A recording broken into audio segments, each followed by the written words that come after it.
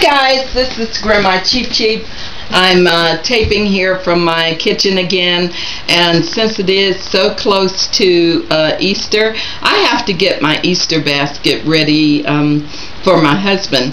So I just want to give you a little background. Back in the day, we didn't have the opportunity to just go to Walmart or Kmart or any other store that has prepackaged Easter baskets, so our parents made our own Easter baskets.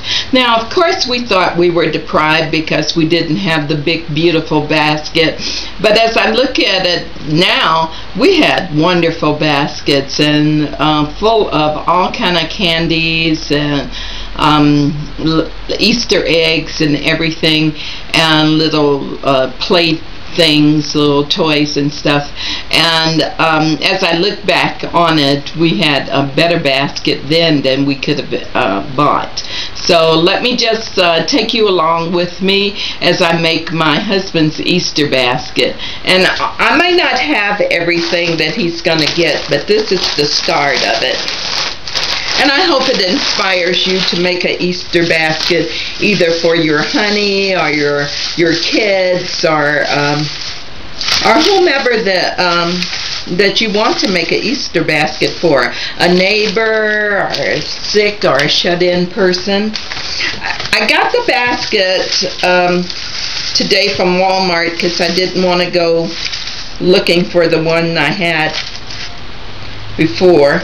And I just have some raffia that I had from my craft room, and I'm sticking that in there. I like that much better than this regular Easter egg grass.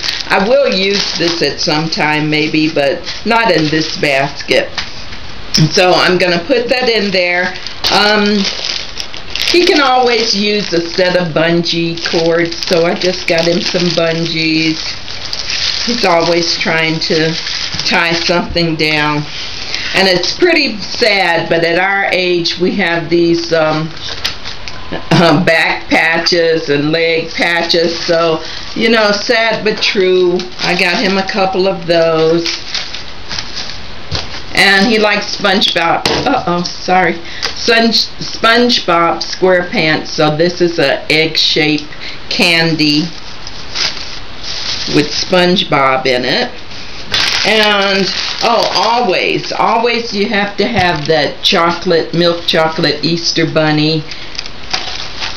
We used to bite off the ears first, and that's the truth.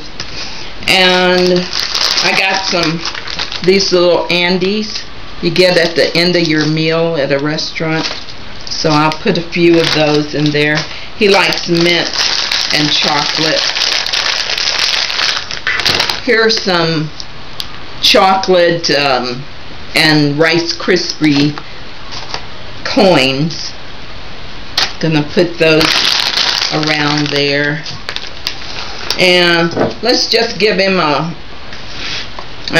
I probably will take this out because he drinks vodka whenever he drinks, but I don't have any. I might just go and get him some vodka and stick a couple of shooters in there, maybe a bottle of beer or something. And he really doesn't drink, but to make it more manly. And here's some sweet tarts, which I like. Now, by the time I've doctored this up, I will have some regular colored Easter eggs in there, but this is just a example of what you can do to make a Easter basket for that special someone. So thank you so very much for joining me. I hope this inspires you to make a basket for the one you love. Thanks again, and have a good night. Okay guys, bye bye now.